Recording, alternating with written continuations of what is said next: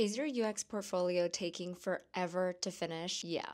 Same. First, you're agonizing over every little detail in Figma. We're talking pixel perfect spacing and micro interactions, the whole works. After all that, you finally finish and you're like, great, I'm just gonna throw this on a website. And suddenly you're 4 hours deep into some layout battle with a clunky builder and you're like, great, everything that I just designed, I realize cannot be built. And I was like, why am I learning a whole second career in web development just to show that I know UX? So let me tell you exactly what helped me. I switched over to Framer. Framer talks to Figma like they are besties. I design something in Figma, I copy it, and then I just paste it into Framer and boom, it's live. No more digging through 50 templates hoping that one kind of sorta matches your vibe and then crying because you realize that one text box cannot be moved. With Framer, it really does feel like my designs come first and then the site just follows. So yeah, take it from me and stop letting your portfolio drain your soul. Design it, paste it, ship it,